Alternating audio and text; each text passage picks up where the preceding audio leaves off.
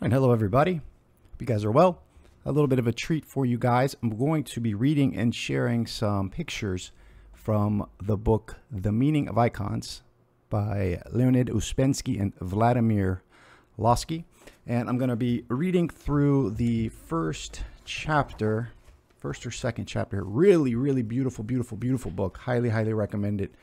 Got it a while ago. I don't know how much it costs now, but if you are interested in icons and symbolism, I highly recommend this beautiful book. This chapter I'm going to be reading from is entitled The Meaning and Language of Icons, and it's rather long, so I don't know how much I'll get to, but this is the first kind of section and chapter of the book, and I'll be interspersing some pictures, some crude pictures that I'm just taking in the book here of different icons and different stages of development, and I'll be sharing that with you guys. So hope you guys like it. Icons used for prayer that date from the first centuries of Christianity have not reached us, but we know of them both from church tradition and from historical evidence. As we shall see in studying individual images, church tradition traces the first icons back to the lifetime of the Savior himself and the period immediately after him. As it is well known, the art of portrait was at that time flourishing in the Roman Empire. Portraits were made of relatives and of distinguished people. Therefore, there are no grounds for supposing that Christians, especially those of pagan origin, were an exception to the general rule. All the more since, even in Judaism, which adhered to the Old Testament prohibition of images, there existed at the time currents of opinion which accepted human images. In the history of the Church, by Eusebius, we find, for instance, the following phrase, quote, "I have seen a great many portraits of the Savior, of Peter, of Paul, which have been preserved up to our times." Close quote. Before his passage, Eusebius describes in detail a statue of the Savior he had seen in the city of Paneas, in Palestine, erected by the woman with the issue of blood, who was healed by the Savior. Eusebius' testimony is all the more valuable since he was personally very antagonistic to icons. Consequently, his reference to the portraits he had seen is accompanied by the disapproving comment that it is a pagan custom. The existence of iconoclastic currents in the first centuries of Christianity is well known and perfectly intelligible. Christian communities were surrounded on all sides by paganism with its idolatry. It was therefore natural that many Christians, both of Jewish and of pagan origin, conscious of the negative experience of paganism, should strive to protect Christianity from the infection of idolatry, which could insinuate itself through artistic creation. Basing themselves on the Old Testament prohibition of images, they denied the possibility of their existence in Christianity as well. However, despite the occurrence of these iconoclastic tendencies, there existed the fundamental line, which was gradually and consecutively developed in the Church, though with no kind of external formulation. Expression of this fundamental line is given by the church tradition, telling us of the existence of an icon of the Savior during his lifetime and of icons of the Holy Virgin immediately after him. This tradition testifies that right from the beginning there had been a clear understanding of the significance and possibilities of the image, and that the attitude of the Church toward it never changed, since it is derived from the actual teaching on the divine incarnation. This teaching shows that the image is necessarily inherent in the very essence of Christianity from its inception, since Christianity is the revelation by God-man not only of the Word of God, but also of the image. Quote, "No man hath seen God at any time. The only begotten Son, which is in the bosom of the Father, he hath declared him," close quote, has revealed the image, the icon of God. Through his incarnation, God the Word, quote, "being the brightness of his glory and the express image of his Father, the Father's person, reveals to the world in his divinity the image of the Father." When Philip asks, quote, "Lord, shew us the Father," the Lord answers, "Have I been so long with you, and yet hast thou not known me? Philip, he that hath seen me has seen the Father." As in the bosom of the Father, so after incarnation the Son is consubstantial with the Father, being, according to his divinity, his image, equal in honor. This truth, revealed in Christianity, lies at the foundation of its pictorial art. So the image not only does not contradict the essence of Christianity, but being its basic truth, is inalienably connected with it. This is the foundation of the tradition, showing that the preaching of Christianity to the world was from the beginning carried out by the Church through word and image. Precisely on this basis, the fathers of the Seventh Ecumenical Council were able to say, quote, "The tradition of making images existed even at the time of the preaching of Christianity by the apostles. Iconography is by no means an invention of painters, but is, on the contrary, an established law and tradition of the Catholic Church," close quote. This fact of the image being from the start inherent in Christianity explains its appearance in the Church and how it's silently and imperceptibly occupied its place in the Church practice as something self-evident, despite the Old Testament prohibition and subsequent opposition. Already in the 4th century, a whole series of Church Fathers, such as Basil the Great, Gregory the Theologian, Gregory of Nyssa, Jean Chrysostom, and others, refer in their works to images as to a normal and generally accepted institution of the Church. Of the appearance of icons of the first centuries of Christianity, we have no knowledge and lack all data for judgment about it. However, on the basis of the latest investigations, it is possible to form a clear idea of the general trend in the art of that period. In his fundamental work on the history of Byzantine art, V.N. Lazarev, examining all the complex circumstances among which early Christian art originated and basing himself on a whole series of previous investigations, arrives at the following conclusion. Quote, "While associating itself in many things with classical antiquity, especially with its later more spiritualized forms, it nevertheless evolves for itself a series of individual tasks from the very beginning of its existence. It is by no means a classical antiquity Christianized, as Siebel tried to prove. The new thematic content of early Christian art was not purely external fact. It reflected a new outlook, a new religion, an understanding of reality that was new by origin. Consequently, the new content could not be clothed in the old forms of antiquity. It needed a style that would express in the best possible manner the spiritual ideals of Christianity. So all the creative efforts of Christian artists were directed towards the elaboration of this style." Close quote. Further, the author refers to the work of Dvorak and speaks of the fact that this new style begins to take shape in its main outlines, even in the paintings of the catacombs. The themes of the catacomb paintings, beginning with the first and the second centuries, include, besides allegorical and symbolical representations such as an anchor, fish, lamb, and so forth, a whole series of pictures drawn from the Old and New Testament. These paintings correspond to the sacred texts, biblical, liturgical, and patristical. The fundamental principle of this art is a pictorial expression of the teaching of the Church by representing concrete events of sacred history and indicating their inner meaning. This art is intended not to reflect the problems of life, but to answer them, and thus, from its very inception, it is a vehicle of the gospel teaching. The main outline of the art of the Church is already beginning to be formed here. Illusory three-dimensional space is replaced by the plane of reality. The connection between figures and objects becomes conventionally symbolical. The image is reduced to a minimum of detail and a maximum of expressiveness.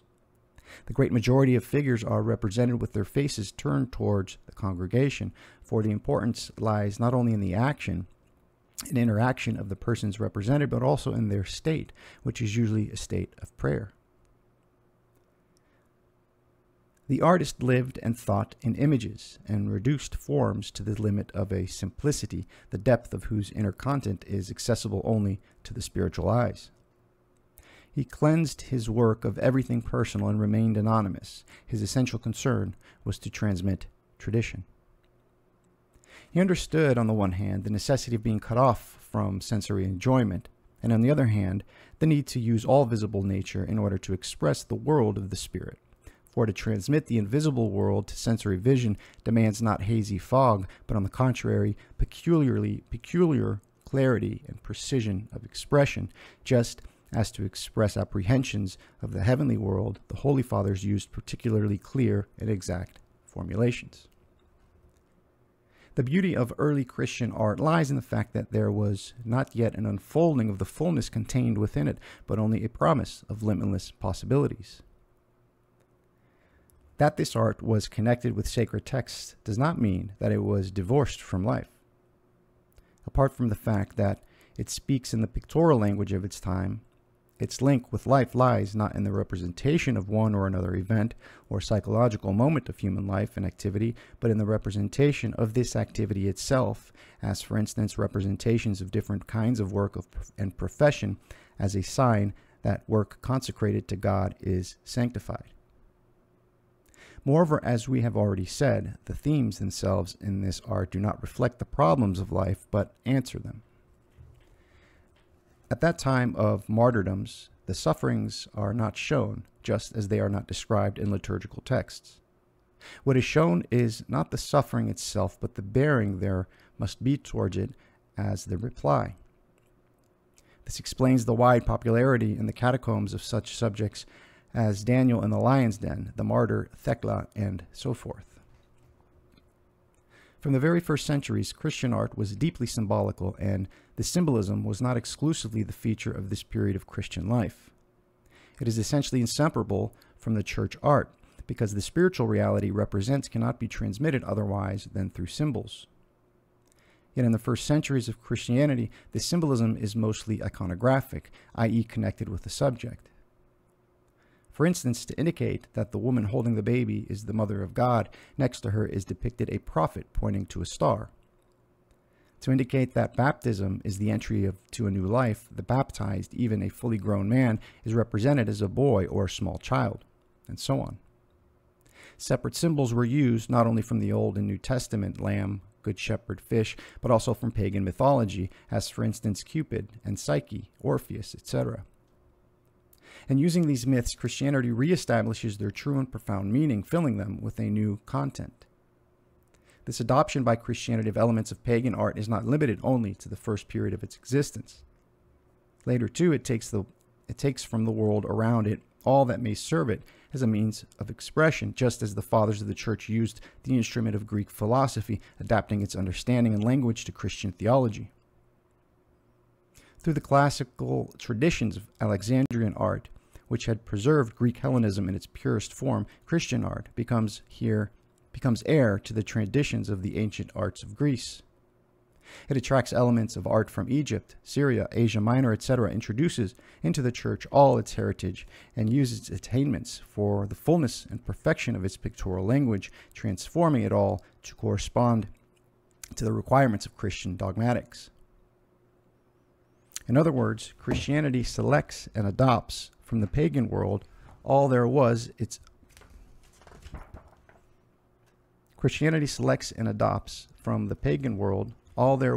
of its own, that is, all that was, quote, Christian before Christ, all that was scattered through it as separate splintered particles of truth, and links them together, joining them with the fullness of the revelation.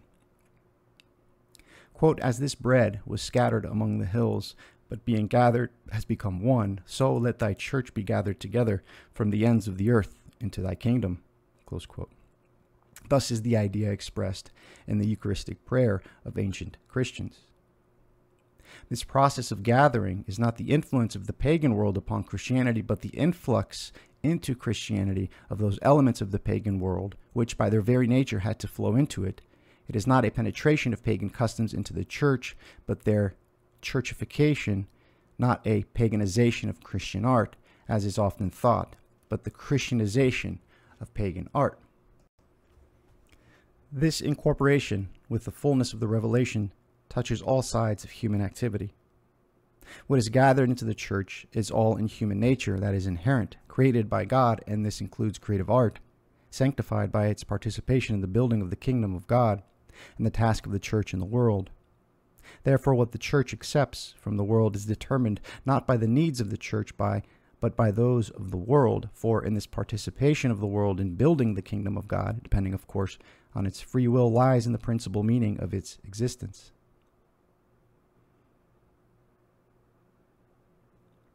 And inversely, the principal meaning of the existence in the world of the church itself is the work of drawing this world into the fullness of the revelation, its salvation. Therefore, the process of gathering, which began in the first centuries of Christianity and the normal and consequently unceasing work of the church in the world. In other words, this process is not limited to certain particular periods of its existence, but is its constant function. As the church proceeds with its building work, it absorbs and to the end will continue to absorb from outside all that is genuine and true, however scanty and incomplete, and it supplements what is lacking. This process does not depersonalize. The church does not reject particularities connected with human nature or with time and place, for example, national, personal, and other features, but it sanctifies their content, filling it with new meaning. In their turn, these particularities do not interfere with the unity of the church, but bring into it new forms of expression peculiar to them. In this way, it realizes that unity in multiplicity and richness in unity, which both in totality and in details expresses the Catholic principle of the church. As applied to the language of art, it means not uniformity or a certain general stereotyped manner, but the expression of a single truth in varied forms of art appropriate to every people, time, individual man, forms which allow us to distinguish between icons of differing nationalities and differing epochs, despite the similarity in their content. As we have said earlier, in the conscience of the church, the divine dispensation is organically connected with the image. Therefore, the doctrine relating to the image is not something separate, not an appendix, but follows naturally from the doctrine of salvation, of which it is an inalienable part. In all its fullness, it has been inherent in the church from the very first, but, like other aspects of its teaching, it becomes affirmed gradually in response to the needs of the moment, and as, for instance, in the 82nd rule of the Trullan Council, or in reply to heresies and errors, as in the iconoclastic period. It was the same here as with the dogmatic truth of the two natures of Christ. This truth was professed by the first Christians in a more practical manner by their very life and did not yet have a sufficiently full theoretical formulation. But later, by force of external necessity due to the appearance of heresies and false teachings, it was formulated with precision. So too with the icon, the dogmatic basis for its existence was laid down by the Trullan Council of 691 in connection with the change in the symbolism of church art. In the course of its development, that rule mentioned marks a most important stage, for here, for the first time, it is given direction and principle. This 82nd rule of the Trullan Council says, quote, certain holy icons have the image of a lamb, at which is pointing the finger of the forerunner. This lamb is taken as the image of grace, representing the true Lamb, Christ our God, whom the law foreshadowed. Thus, accepting with love the ancient images and shadows as prefigurations and symbols of the truth transmitted to the church, we prefer grace and truth, receiving it as the fulfillment of the law. Thus, in order to make plain this fulfillment for all eyes to see, if only by means of pictures, we ordain that from henceforth icons should represent, instead of the Lamb of the old, the human image of the Lamb, who has taken upon himself the sins of the world, Christ our God, so that through this we may perceive the height of the abasement of God, the Word, and be led to remember his life in the flesh, his passion and death for our salvation, and the ensuing redemption of the world. Close quote. First of all, this rule is an answer to the situation which existed at that time, namely that in church practice, side by side with historical representations, symbols replacing the human image of God were still used. The significance of the 82nd rule lies, first of all, in the fact that it is based on the connection of the icon with the dogma of the truth of the divine incarnation, with the life of Christ in the flesh.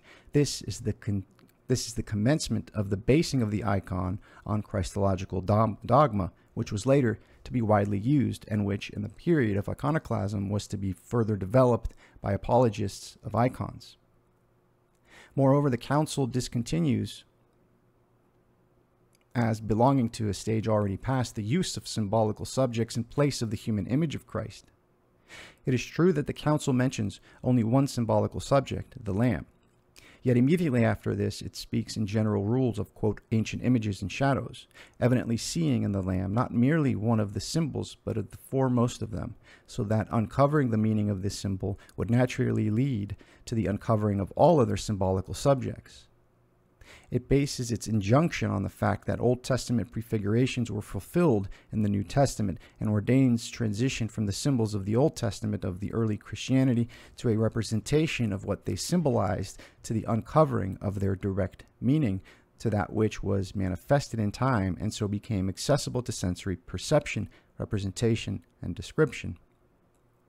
The image appearing in the Old Testament symbol through incarnation becomes reality, which in its turn appears as the image of the future glory of God, the image of the height of the abasement of God the Word. The subject itself, the image of Jesus Christ, is a testimony of his coming and his life in the flesh, the kenosis of the deity, his abasement. And in the way this abasement is represented, the way it's transmitted in visual representation reflects the glory of God.